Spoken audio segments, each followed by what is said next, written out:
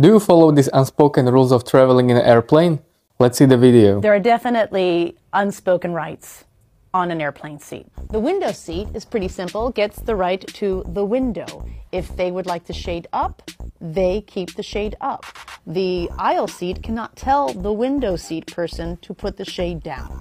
The aisle seat, this is my favorite seat. I love it because I can be a free-range passenger. It feels like I have more space.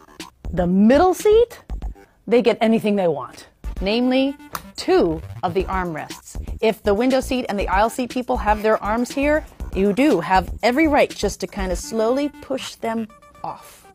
Do I recline? Yes and no. I do not recline if the trip is under 3 hours. Over 3 hours, I want to get comfortable, so yes, I am going to recline. So do you follow these rules or do you think it's silly? Let me know in the comments.